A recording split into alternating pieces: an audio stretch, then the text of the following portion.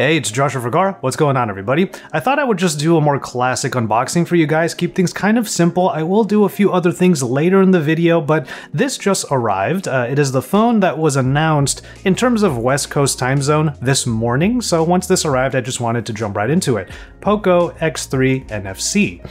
Now you can see that the box might have already been opened, or maybe this was like just hurriedly put together for me, even though it came straight from across the sea, but I'll still unbox it. I'm actually interested to see what comes in the box with this new POCO device. Always interested in seeing what POCO's up to. I always love the black and yellow colorway here, and it's clearly part of their branding, so let's take a look at the box a little bit. This one always makes me chuckle, with easy access to the Google apps you use most. Kind of hitting it on the nose there, aren't you, POCO? Anyway, one thing that is interesting about this phone is that it's one of the first, if not the first, smartphone to sport the Snapdragon 732G, which is basically the successor to the Snapdragon 730G that we have in the Pixel 4a. And you guys know I already love that device. So let's see what POCO does with the updated processor. All right, already got ourselves a POCO black and yellow on the... Oh, this actually feels kind of substantial. Let's take a look at what's in here. Oh, you know I already love it when this happens. We have ourselves a case included in the box. POCO tends to do this, a lot of Chinese brands tend to do this, and I always love it when it's included. Let's take a quick look at it though. This is just, as far as the case is concerned, a nice sort of pliable plastic here. Something simple, but it will give it a nice grip. Look at all of this. Sucks that it's folded and like creased up, but I guess I can't do much about that. We have a bunch of stickers here, so POCO's branding is in full force here. POCO, exactly what you need. This is supposed to be an affordable device, given the specifications, but there are some overachieving specs on this phone. This one's interesting because it's... Oh, this one must be like a tattoo of some sort. That's kind of interesting, like a temporary tattoo. And then we have the phone itself, encased in some bubble wrap, which is not popping, but that's okay. POCO X3 NFC, right there, the Snapdragon 732G. This is interesting, a full HD plus 120Hz display. So even if this is supposed to be a cheaper phone, you're getting a high-end display on here. A 64 megapixel quad camera, and we'll take a look at that camera in a second, and a huge battery, over 5,000 milliamp hours with 33 watt fast charging. That's really awesome. Get that battery nice and topped up real quickly. This camera hump is something else, and look at that branding of the POCO name underneath it, just put sideways like this. This is a unique looking device. There we go. But take a look at this camera hump. There are 1, 2, 3, 4 cameras there. Of course, the flash is that last part. There's a bit of a symmetry going on here. That's kind of nice, actually. I like that look. So it's not a perfect circle the way it was on like the POCO F2 Pro, but they find a way to make it look pretty unique here. And going around the other parts of the device, we do have ourselves a headphone jack down here, and that's cool. And yeah, so that's the device. I'm gonna go ahead and put it aside for a second and just take a look at what else is in the box. USB A to C cord, but there is this little orange tint here. And then we have ourselves the plug adapter, which I would have to, of course, adapt to my plugs here in SoCal. Flat power button, always nice to kind of feel that. And it's gonna be where the fingerprint obviously will be registered. That's how we'll do it. It's quite nice that there's a curve on the back, it's a flat display. I'm already looking forward to the high refresh rate, obviously, but overall, this is kind of a large phone. So you're not sacrificing a whole lot of screen real estate for the price that this phone is going to come in at.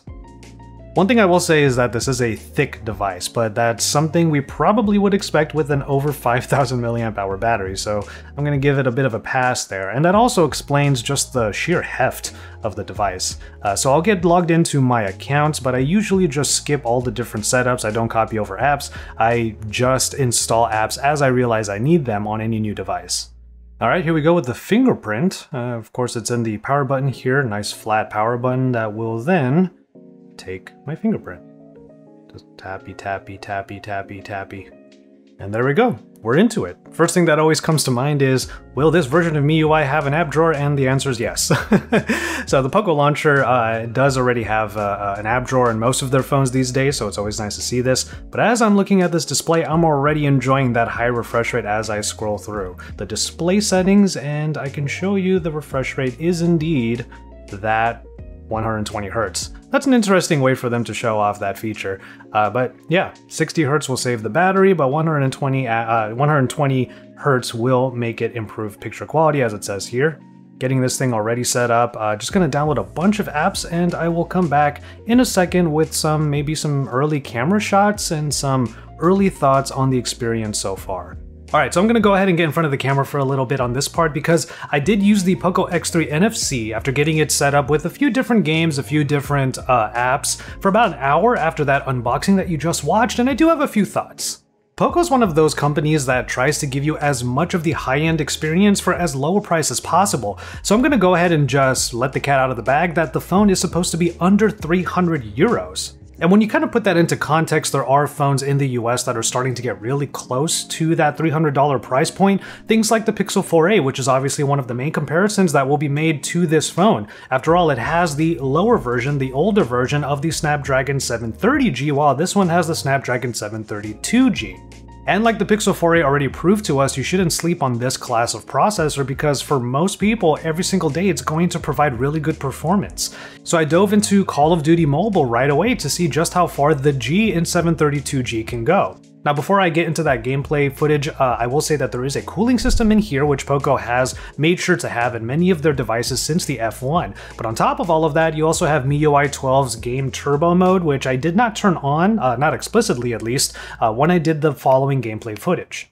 What struck me was that I was able to get max frame rate as long as I turned off a couple of other features, in particular anti-aliasing, which smooths out all of the jagged edges in most video games. It's a very common feature to have, but yeah, I was able to get max frame rate on here, and even if Call of Duty Mobile is not able to go all the way up to the 120 Hz, it's still a really smooth experience. As you can see, going to the highest graphic quality setting means that I had to bring the frame rate down a little bit from the top level, which I might actually end up doing later on as I play more of this game, but as you can see, it's already a good looking experience and it was smooth the entire time I was playing. And I gotta give this phone a lot of props for achieving this level of performance. The 732G is already proving itself just from the outset, and then you see how POCO put in some premium features around that processor. Things like this high refresh rate screen and a really large battery so you can end up playing for long periods of time in games like Call of Duty Mobile.